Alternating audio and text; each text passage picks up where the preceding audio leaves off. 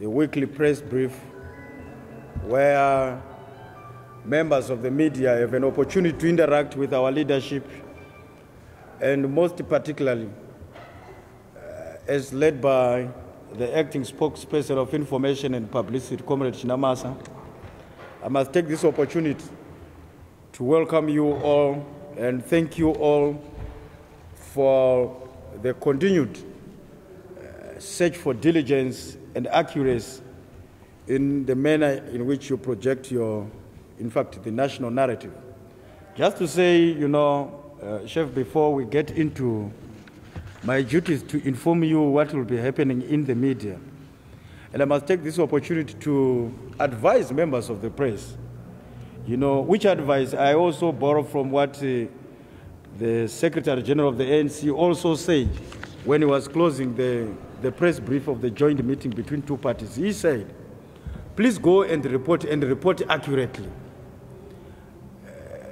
Unfortunately, Chef, we have noted with serious concern, though. I'm not singling them out, but I must say, put this open, we have seen the headline from the Daily News. We have seen the headline from the Newsday.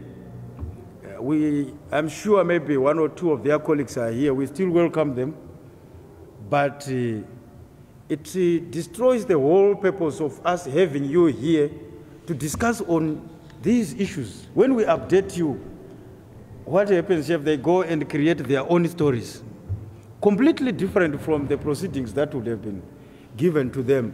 And the common denominator about those stories is anonymous sources, a source that declined to be named said. And to the extent that we woke up yesterday to hear that the Director General of the Central Intelligence Organization made a presentation to the ANC and Zanu PF meeting, which you are aware, it is fake news. So I just put this issue across here to say, when we invite you for this press brief, we have nothing to hide. We tell you things as they would have happened. It becomes therefore quite disturbing when people go and choose to do their own stories. We don't seek to interfere with their editorial positions. Some we know they've maintained a hostile position in terms of their editorial, but don't lie in our name. We allowed everyone to come and cover the press brief from the two Secretary Generals of the two sister revolutionary parties. We don't know where those stories came from. It is quite unfortunate. I just thought, Chef, it was important to say these things. But without further ado, I must say, take this opportunity to introduce Comrade Machacha. I'm sure you are aware, Comrade Machacha is a Politburo member and the principal of Chitepo Ideological School, which you are aware members of the party get ideological training from Comrade Machacha's office. Next to him, of course, he needs no introduction. And then to my far right is Dr. Simbarashe Mbengegu. I'm sure you're aware of him as a former cabinet minister, one of the longest serving in the Ministry of Foreign Affairs as a diplomat. He's also the party secretary for external affairs in the political. Comrade Mbengegu, welcome. Comrade Machacha, welcome. It's over to you, Comrade Acting Spokesperson, to engage our colleagues from the meeting. Thank you. Thank you very much. Good afternoon to all of you. Once again, I thank you very much for coming to our weekly press brief. We were to have held this press brief in the morning, so I want to apologize that we were not ready to do so at 10 a.m. this morning. So I thank you very much for coming. Before I go into my weekly press brief, I want to highlight or underscore the outcomes of the meetings that the Zanu PF delegation held on Wednesday with the ANC delegation. Then thereafter I'll go to my written brief. The meeting on Wednesday, as you, I think, must have gathered, lasted over 6 hours. As the Secretary for Administration stated, the meeting was the first of its kind and very exhaustive. And I wanted to say that it was a no-holds-barred meeting, characterized by brutal frankness, brutal candidness, zeroing in and dwelling on the material conditions obtaining both in South Africa and Zimbabwe.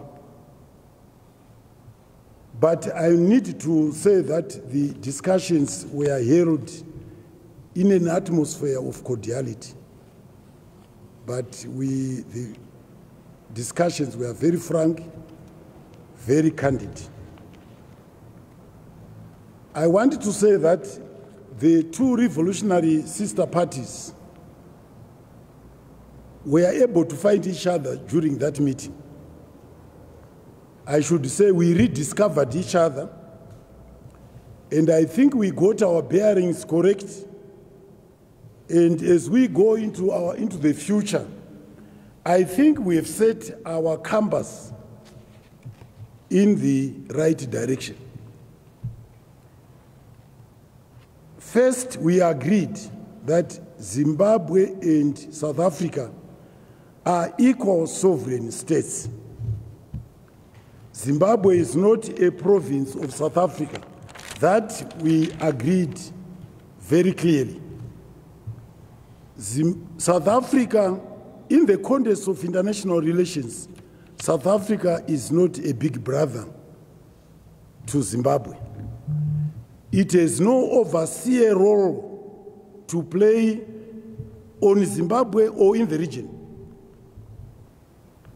It has no mediatory role to play in South Africa, in Zimbabwe, or in any other country. And not being a province of South Africa, it follows that there is no interventionist approach to the way that South Africa would relate to us. That became quite clear in our discussions. And therefore, we put paid to any interventionist approach in the way we relate to each other. I also wanted to highlight that ANC and Zanu-PF were able to clearly identify the existential threats which are ranged against the ANC and Zanu-PF as revolutionary movements, and not just against those two, but against the rest of liberation movements in our region. We are aware of the external and internal forces working day and night to undermine the liberation movements. Also agreed, and a point I want to highlight, is that we agreed that we should strengthen integration of our region, of our economies. And of course, we realize, of course, that success in this endeavor will take time. It will be a gradual, progressive approach, but we must dismantle the apartheid economy relationship with the economies of its neighbors. That we have to do. We cannot allow it to perpetuate as is currently the case. We cannot allow a situation where economies outside the South African economy are warehouse economies. I think on that we were agreed that we should work seriously towards putting regional integration first on our agenda. And so, as we go forward, our meetings are going to dwell more on the economy of individual countries, economies of the region, and how we can integrate those economies.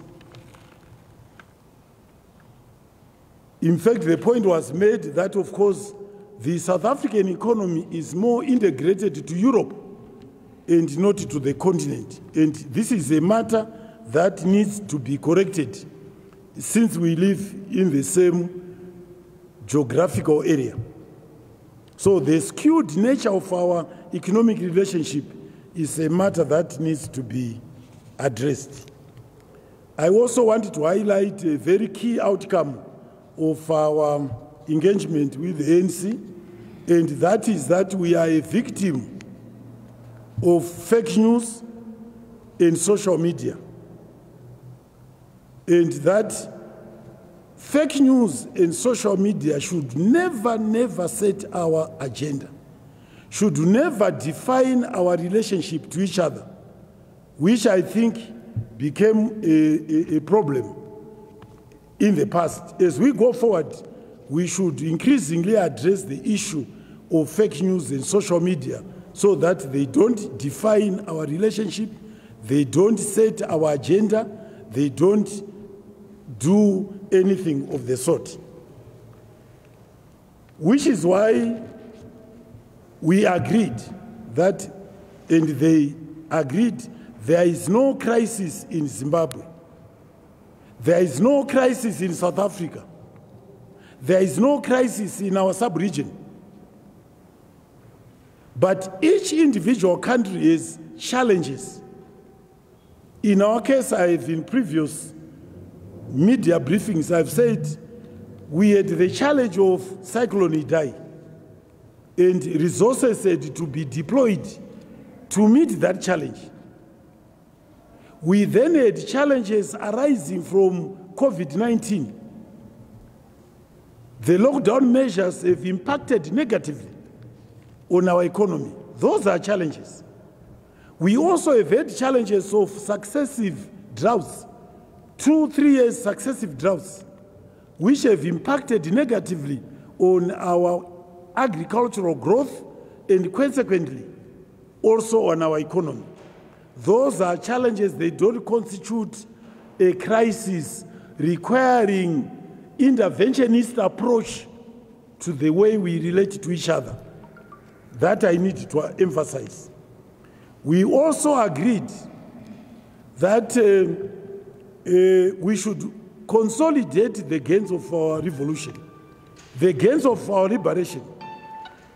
As liberation movements come under attack, it is imperative for liberation movements to band together and seek to fulfill the objectives of our liberation struggle. It is very significant. And we agreed that from now onwards, we should band together to maximize on the gains of our liberation. So that we agreed.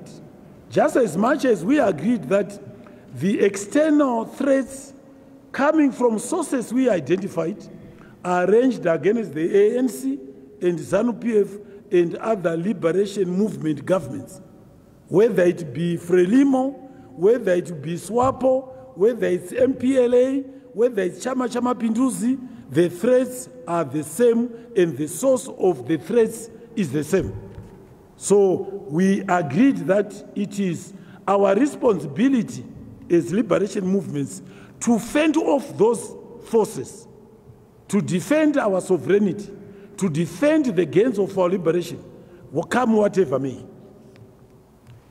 We also agreed that sanctions are a major handicap to the growth of Zimbabwe's economy, and therefore ANC joined Zanu PF once again.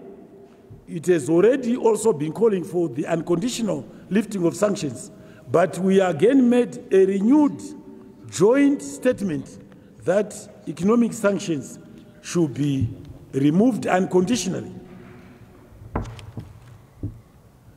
There was also the issue about the space, political space that ZANU-PF considers is being given to the G40 elements who are fugitives from justice and who are resident in South Africa.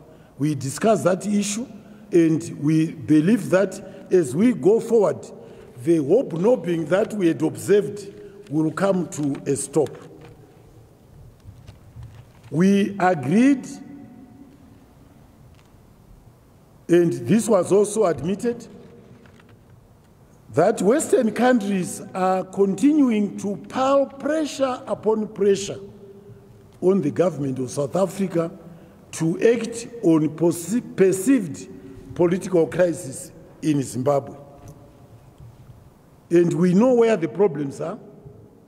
South Africa's media, economy is still very much apartheid controlled, with objectives, of course, to perpetuate the inequalities that are prevalent in South Africa. So we recognize that handicap which is prevailing in South Africa and which militates and piles pressure upon pressure on our sister revolutionary party. So we agreed that we should never have communication that is through social media, through media communication, that we should meet regularly.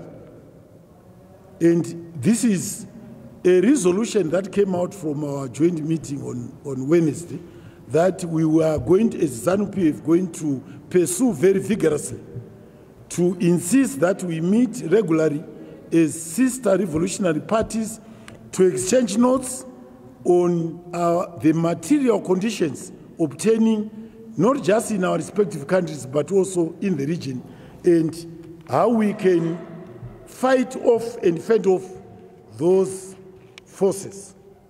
And we agree that when we meet, top on our agenda on a regular basis will be discussion on our respective economies and the economies of the region. So I thought I should start with that before I go into my, what would, were it not for this meeting, would have been my weekly briefing. Let me now read my brief.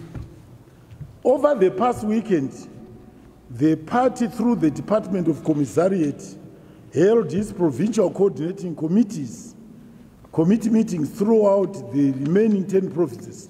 We had, on Saturday and Sunday, PCC meetings in the 8 provinces outside Bulawayo and outside Harare. So we would want to applaud the Commissariat Department and the Politburo members who went out as deployees to various provinces to interface with our party structures. Politburo members took time to explain the party position on various fundamental issues affecting the country and the party, as well as report to our people on the progress we are making in fulfilling the manifesto in fighting COVID-19. Emphasis was placed on the irreversibility of the land reform program. I must say that we are going to have occasion when we can display the achievements that we've been able to make in the past 2 years under the new dispensation, so that you are aware, you become aware that the government has not been sleeping. It has been implementing. Our major, should we say, failure has been to broadcast those achievements. And we are going to have occasion when we can broadcast achievements that we can take you to see for yourself. So that it's not like we are it's propaganda. We can take you to some of those achievements so that you can see for yourself what the new dispensation has been able to do. But of course, they are aware of the efforts that the government has done to contain the spreading of COVID-19, to fight COVID-19. You are all aware this is why we are here, we are alive. Members were also informed, that is ZANU-PF members, that the ongoing regularization of the land reform, which is expected to bring finality to the land question, is enshrined in the supreme law of the country, which we adopted in 2013.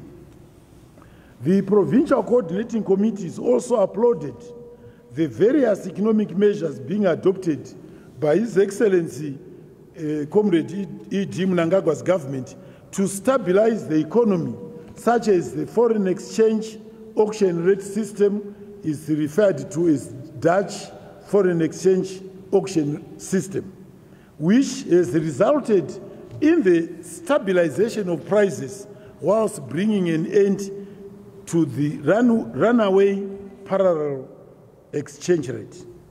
The Provincial Coordinating Committees also applauded the program on Pfumvudza that government is undertaking through the Ministry of Agriculture, and in which our people are actively participating.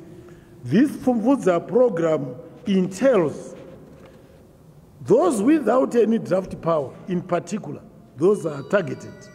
Without draft power, we have in the past benefited from presidential input scheme, being asked to dig holes, and we were told the area, how many holes they have to dig, and they use manure if they have any, and they will then qualify to be given 1 bag of AN, 1 bag of compound D, and 1 bag of lime, so that we maximize productivity even on a very small piece of ground. So that is a program in which our membership is in the rural area, A1, A2, all the settlement are actively participating. And for that we applaud government. And we have asked that we be given progress reports on how this program is being undertaken. I was deployed to Marsh East on last Saturday, and the report was that more than 250 households had been trained in this program. And of that, as of that week, already something like 80,000 households had fulfilled the requirements of Pfumvudza, digging up the necessary holes, and we are now ready to receive the presidential inputs. Let me refer to something that we all felt devastated. ZANU-PF was devastated and disturbed by the shooting incident which took place in Chivu, where assailants killed a soldier and injured one, and in the process disarming them and running away with their firearms. The soldiers, as you all know, were on routine duty enforcing lockdown measures which are aimed at mitigating the spread of COVID-19. ZANU-PF condemns unreservedly the killing of our patriotic soldier and the injured one by this, and injuring the one who is hospitalized, perpetrated by these assailants.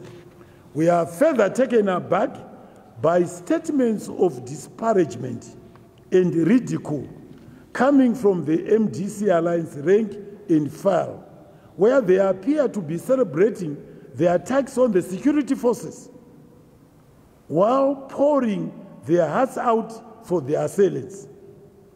We have taken note. We have taken note. I wanted to say to Chinamasa and Biti, they should not be like children playing with fire.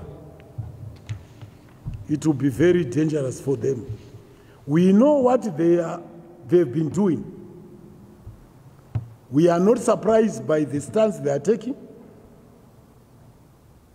We are aware that the MDC has been sending to Serbia and Moldova renegades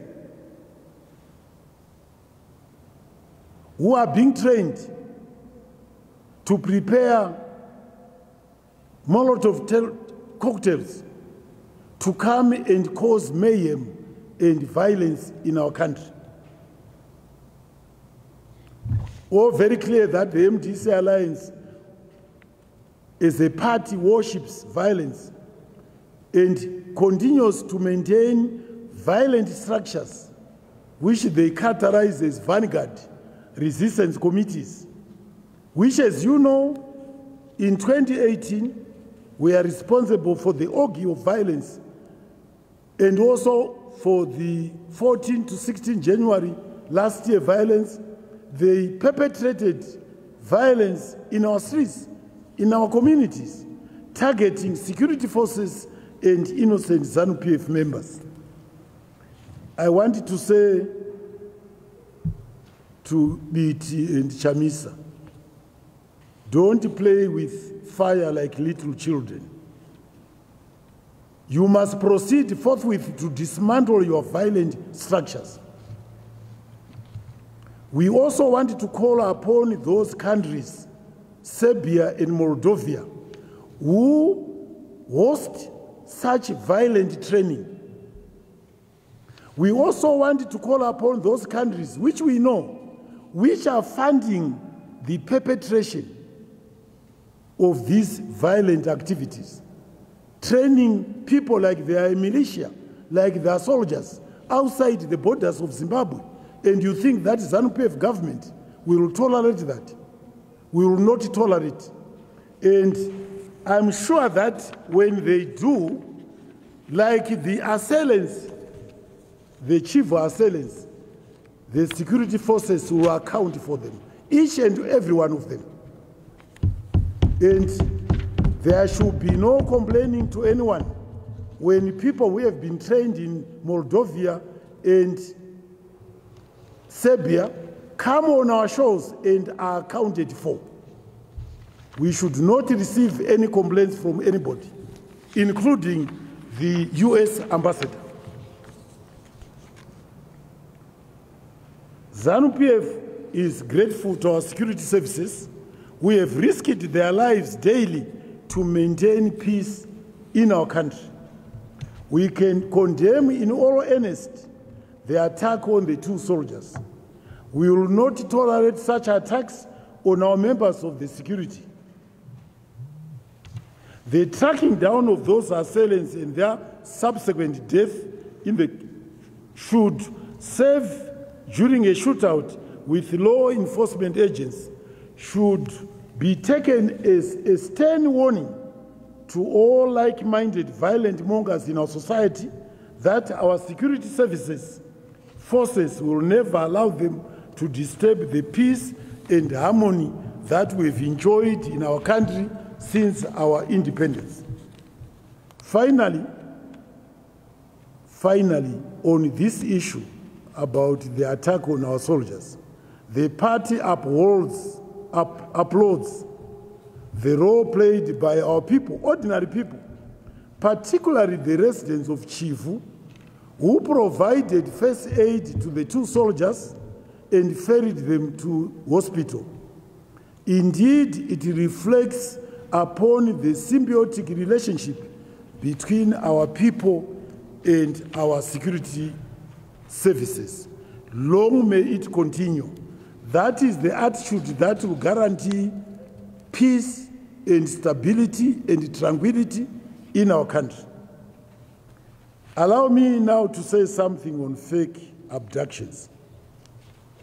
The Revolutionary Party remains concerned by stage-managed and faked abductions involving members and associates of the opposition party.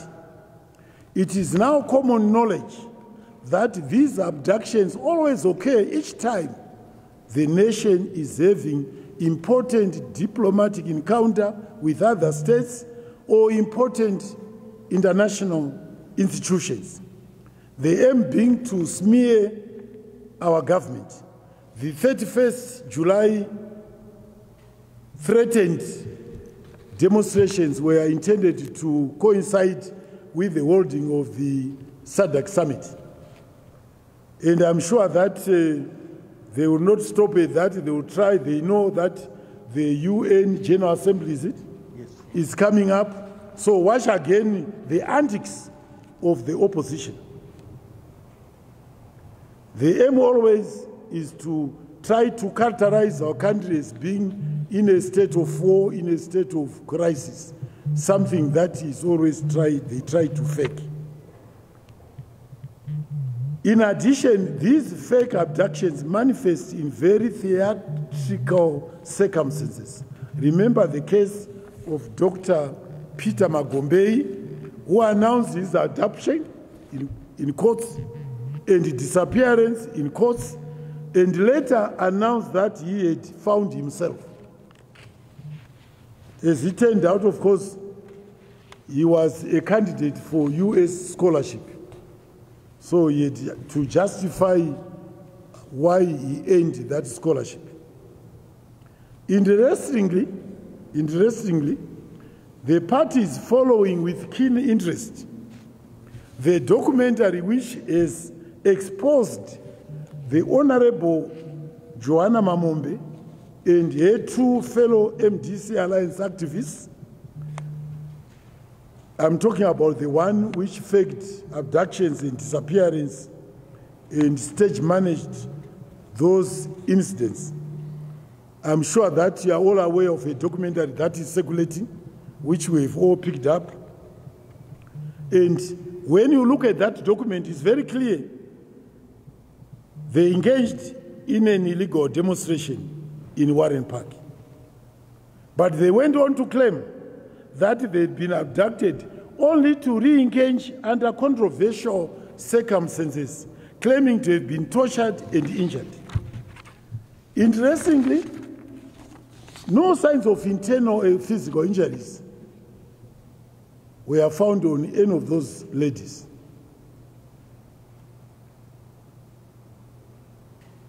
They also, during the time they say they were under torture, the documentary shows they've been found to have been in constant communication with some MDC Alliance officials and also traveling around the country during that time. If you are a captive, you are being tortured, there is no way you can have the freedom to communicate with your friends. There is no way you could be found in another part of the country. No way. But that is what the documentary now reveals. As a revolutionary party, we are grateful to some members of the Fourth Estate who are also assisting towards the truth through investigative journalism, particularly the documentary which has exposed the fake abductions and disappearances. I wanted to applaud the Fourth Estate. And as I've always said, whether we are talking of corruption or any evil of society, please feel free, investigate, but come with evidence. Once it's evidence-based, I'll be the first to shake your hand and congratulate you, because we want to expose all the evils that are afflicting our country. And so, investigative journalism, yes. But fake and stage-managed abductions and outcomes of investigations which are stage-managed, no. 100 times no. So this documentary shows that the investigative journalism is that is what is there for. To investigate what anyone would want to put under the carpet, whether it's government or anyone. If any corruption is committed and people wanted to sweep it away, and through investigative journalism, you expose it, please, I'll be the first to shake your hand. congratulate you and to wish you well and to give you a message that you should continue doing more of that work. We need more of that work. But these ladies, according to the documentary, went about their daily errands when they were under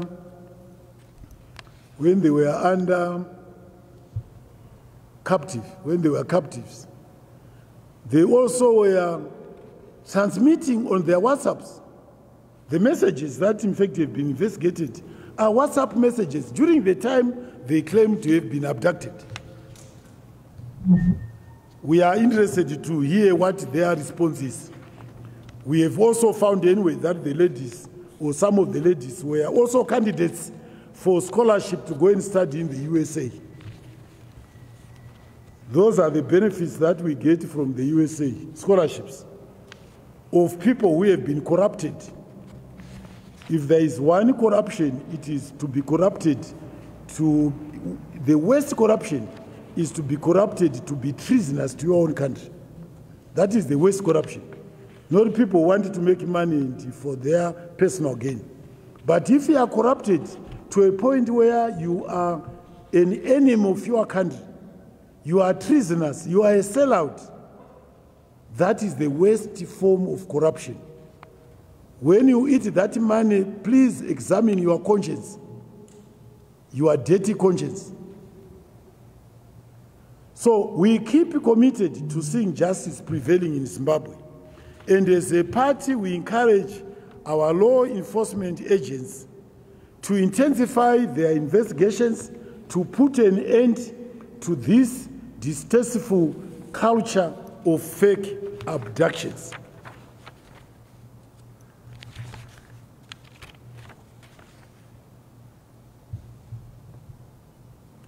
Let me also say, this is an announcement.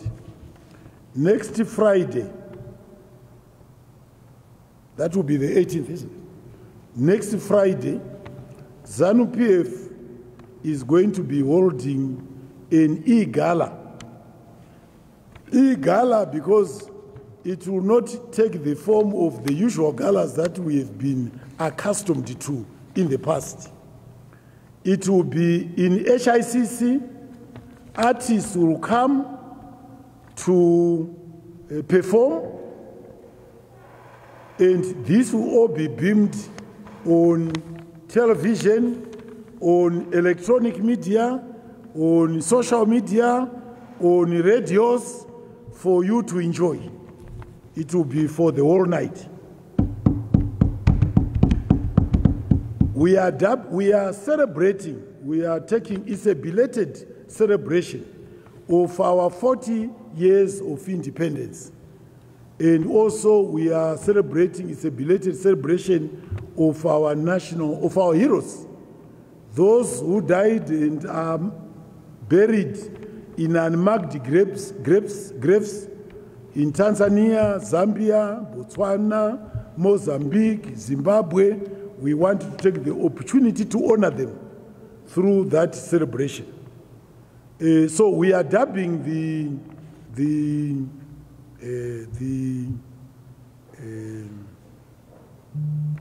celebration, the e-gala, Zim at 40. We are now 40 years of independence, as you know. As I pointed out, we are not allowing members of the public. They will not attend. It will be an online gala, and we hope that you will enjoy this in the comfort of your homes. That brings an end to my brief. Thank you very much, Comrade Acting Spokesperson. This is an opportunity where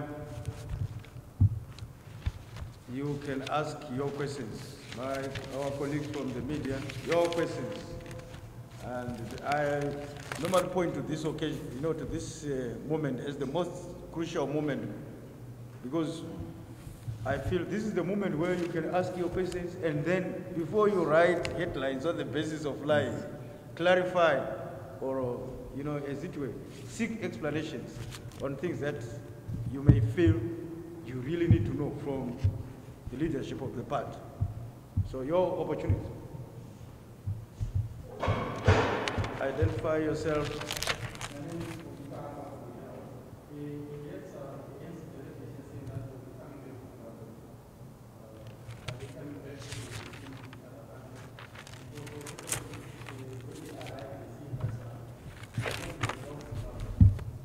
Sorry, say that again. Help.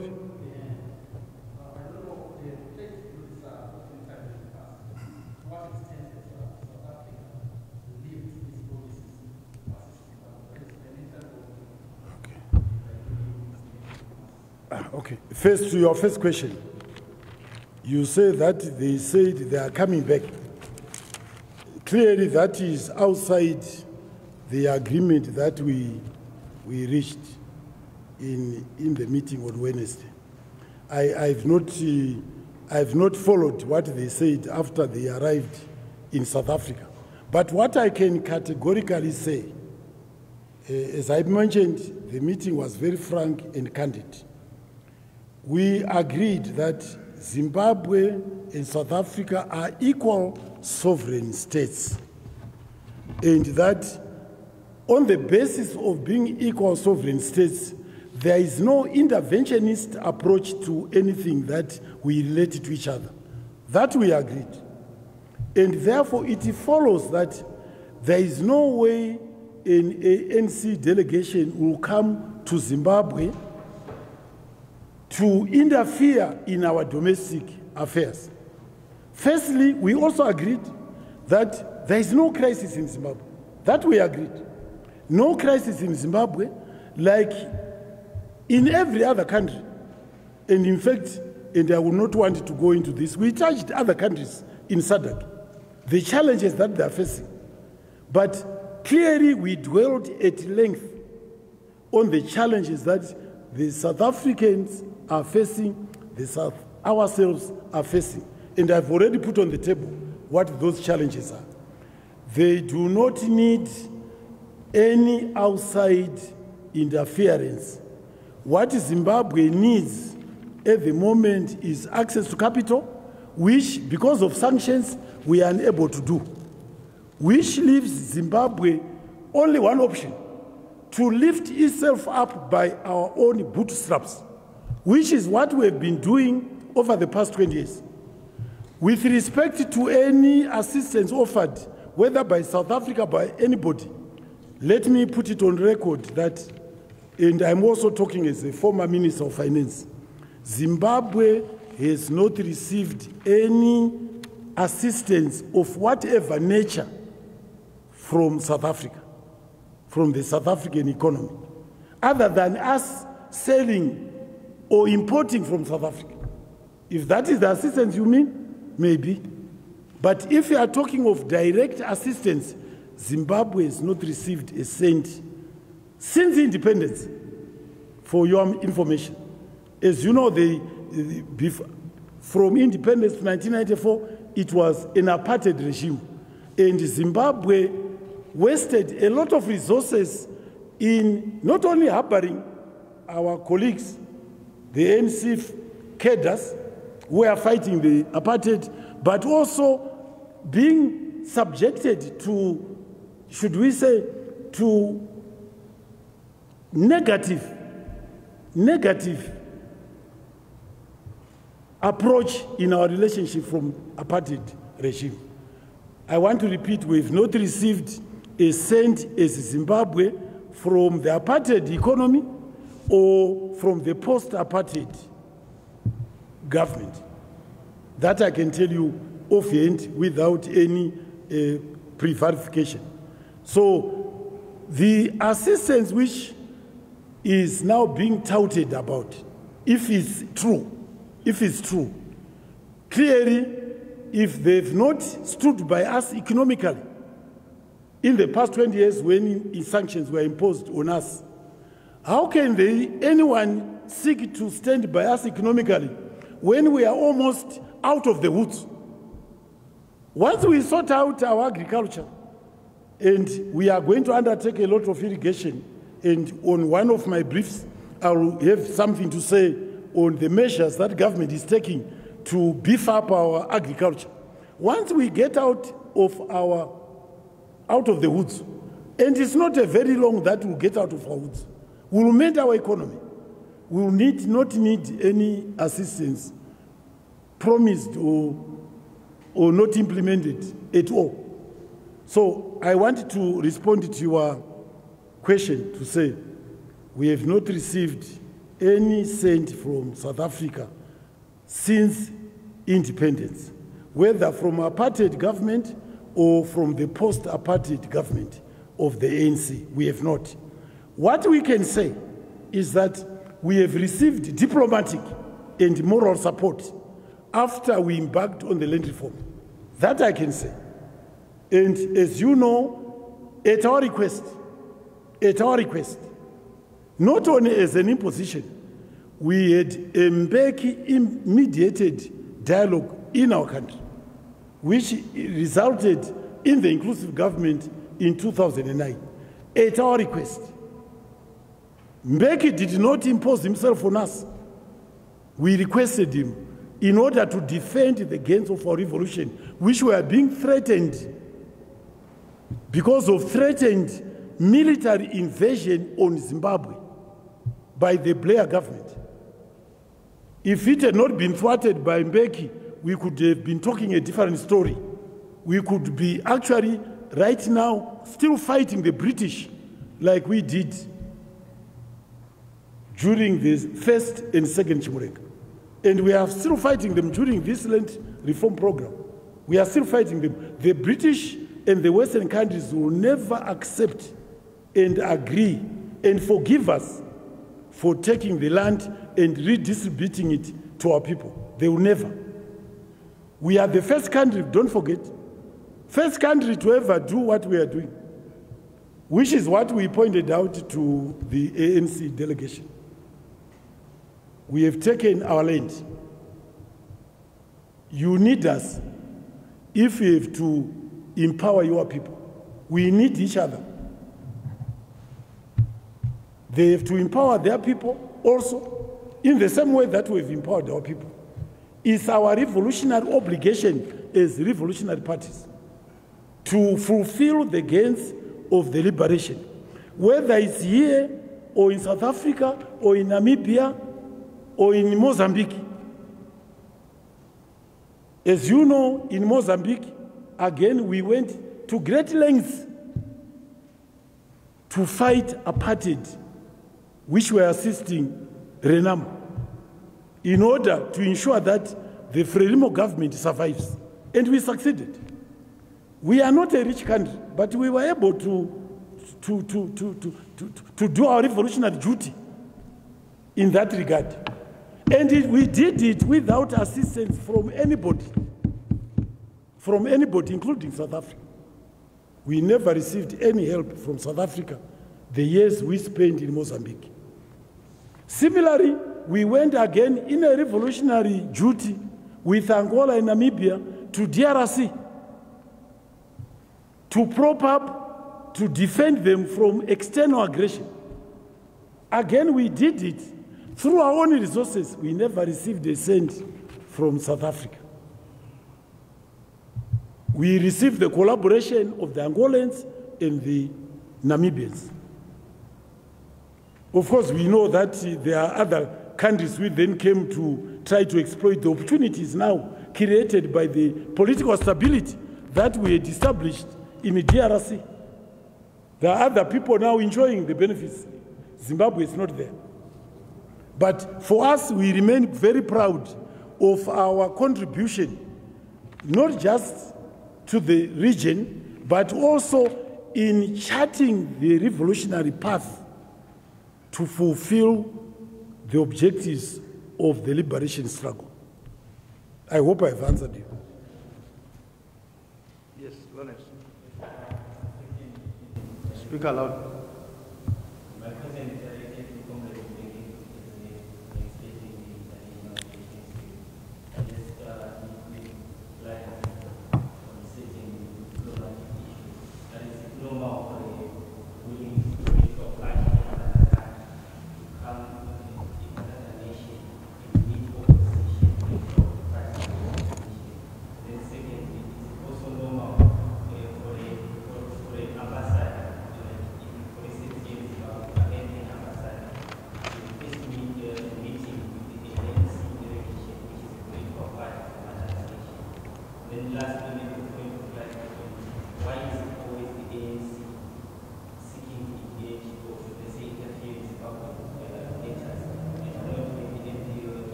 Well, thank you very much, our moderator, colleagues.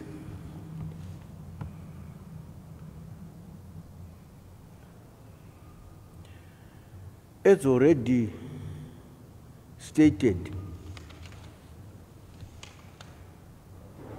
friendly and sisterly organizations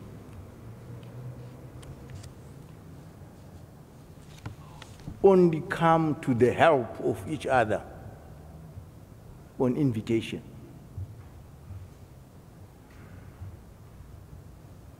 We help each other on invitation. We enjoy sovereign equality, both as political parties and as nations.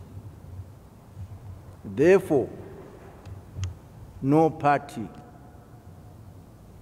especially a sister party, can impose itself on another sister party. It is common knowledge that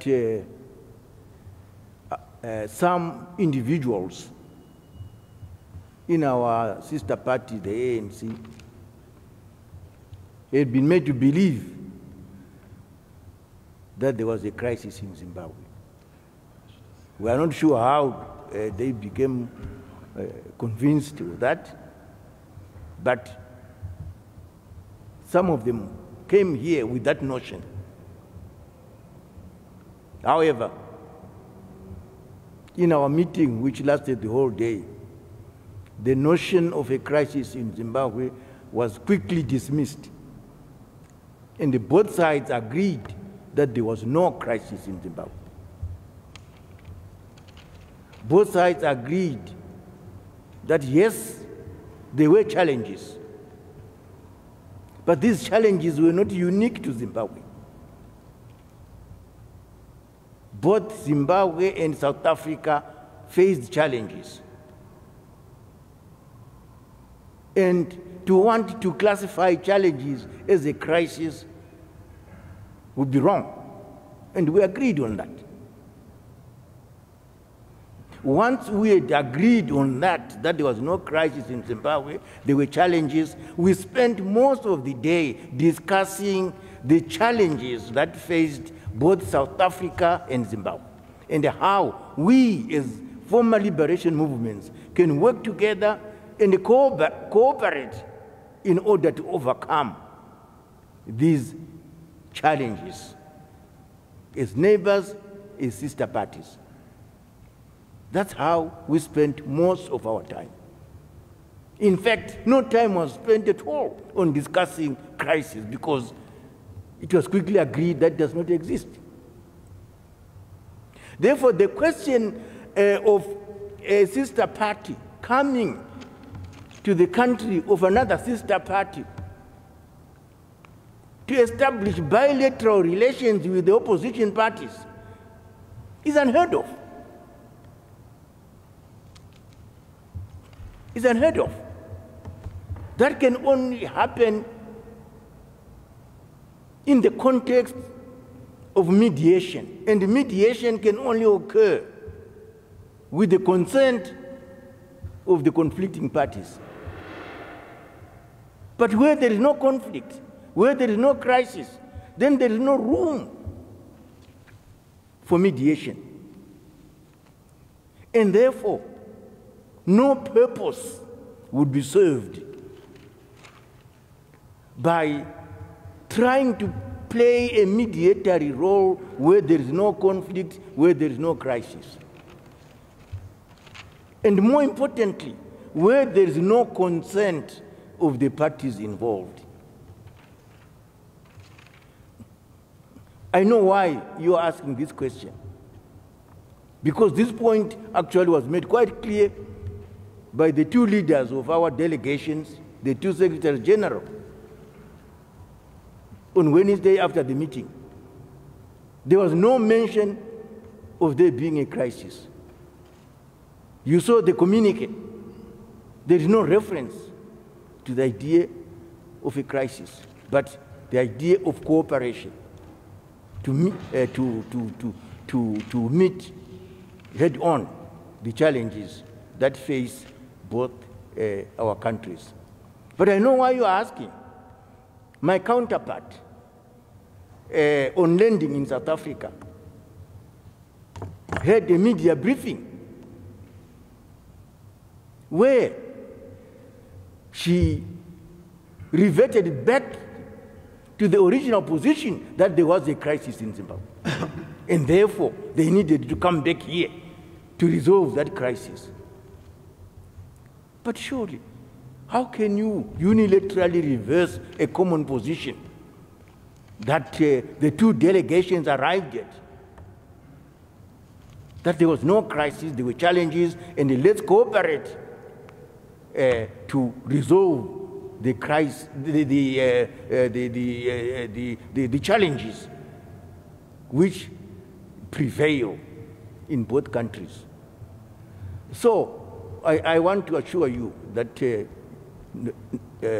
is not normal, for a sister former liberation movement to impose itself on another. No.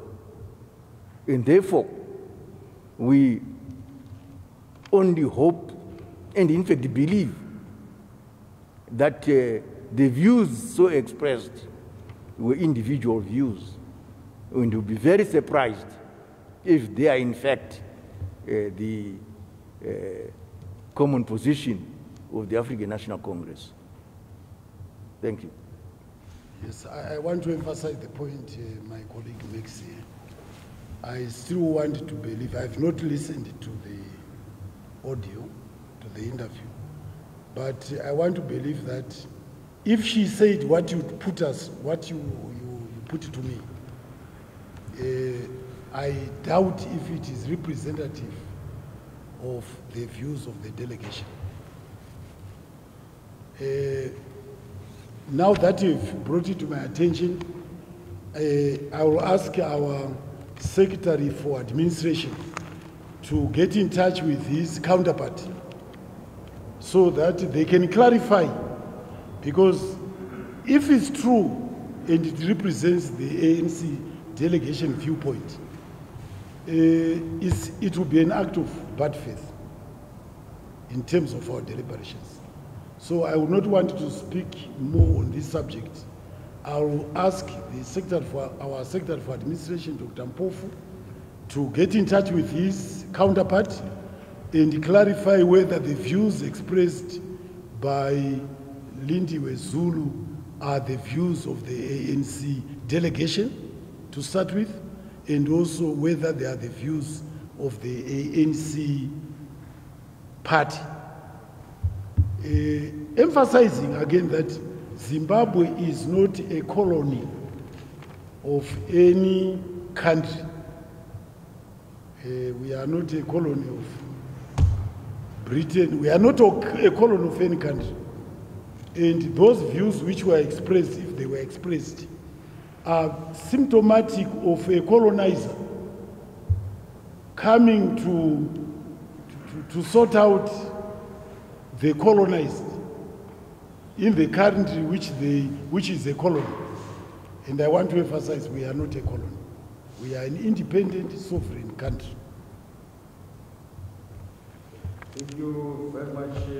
I think just for the sake of the problem, journalists they are asked about whether it is proper for a diplomat, the conduct, say, for example, in the case of the U.S. ambassador who sought to request to meet the ANC delegation, yet his structures of government here in Zimbabwe probably to raise concerns again.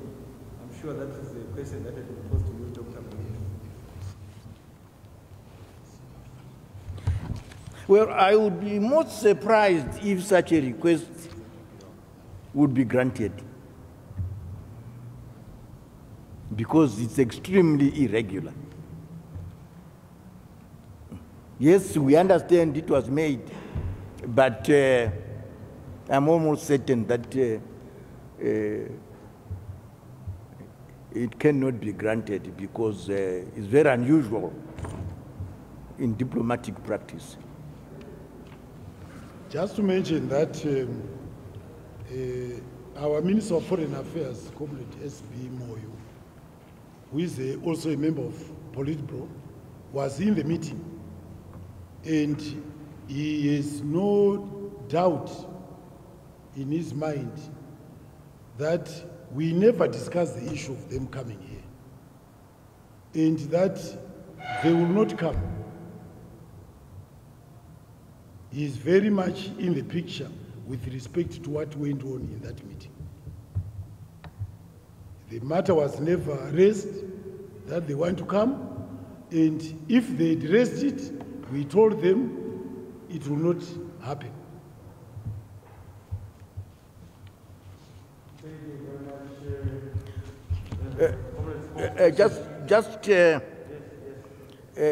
Just a brief rejoinder. In fact, as part of the general discussion, the Zanu PF side pointed out that it would be absolutely inconceivable for Zanu PF to send a delegation to South Africa to go and engage with the DA and the Malemas to check whether what we learned from the ANC was correct. You know very well, before you go there, what they will say. So why go there? You know exactly what they're going to say before you even go there. Anyone who would come and talk to the opposition here, you know the lies that they always tell, and they repeat, and they regurgitate.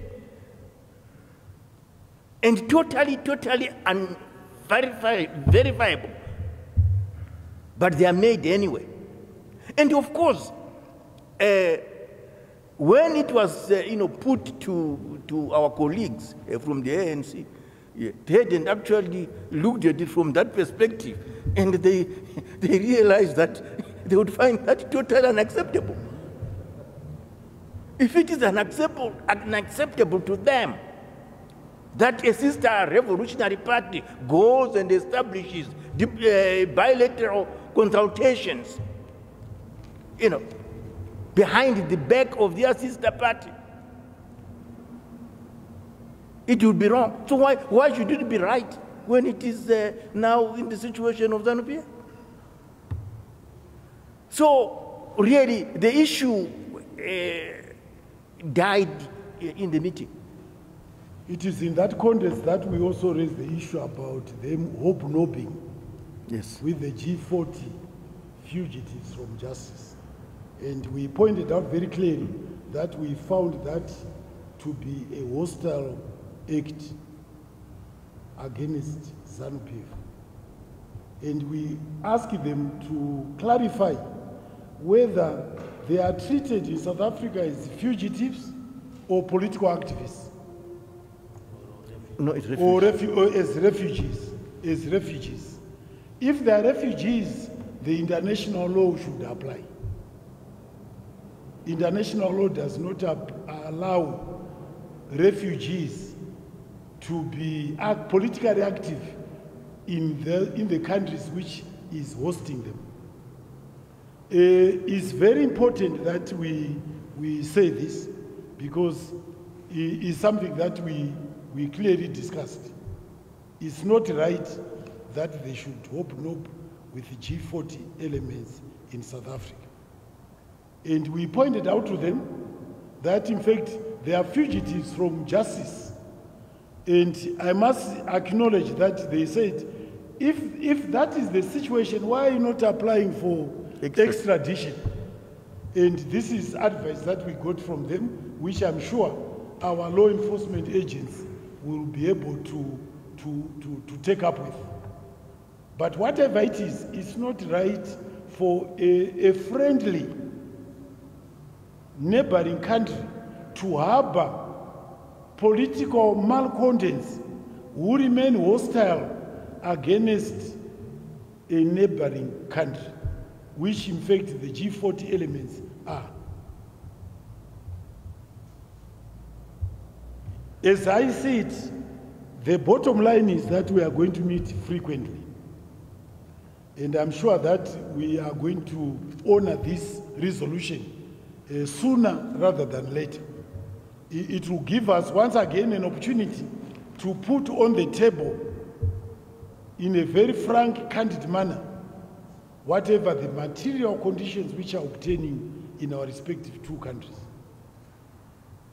You need to also understand that when discussing about who is exploiting who in our economic relationship, we put on the table that we are there aware that the bulk of our gold which is smuggled by South African citizens with South African number plates. If you go to people who are roaming in Chiazwa, they are South African citizens wanting to buy illegally our diamonds. If you go to all our gold producing centers, especially under the artisanal miners, what you find there are South African number plates. They have the cash, so they are buying and smuggling it out to South Africa. We pointed out that. We also pointed out that, in fact, we are there aware also that the platinum companies here, we export platinum to South Africa for refining. And we are only paid for 1 mineral. As you know, the platinum ore contains not just platinum, but I think 3 or 4 other minerals, rhodium, Up to half just that. silver, and so on. And we only get paid for 1 because we have no refinery. Something that if we are able to establish a refinery, we should be able to correct.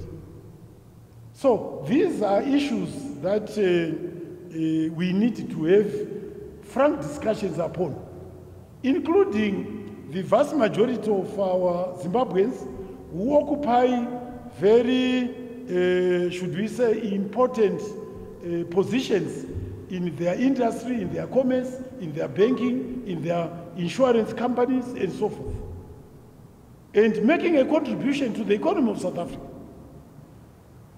This is not acknowledged, but as we deliberate in future meetings on the economy, these are issues that we should put on the table. And of course, our own view is Zanu, well put by our head of delegation, Dr. Mpofu, is that as long as the skewed nature of our economic relationship is not addressed in a serious manner, migration, no one will stop the migration.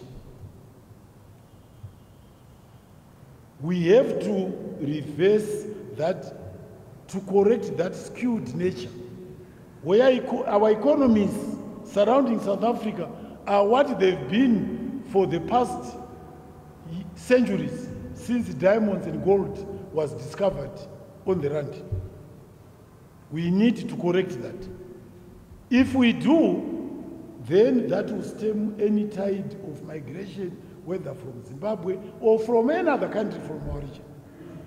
And that is the path that we should travel upon, all of us, ANC and Zanu and other members of the SADC community. I thank you very much for your coming.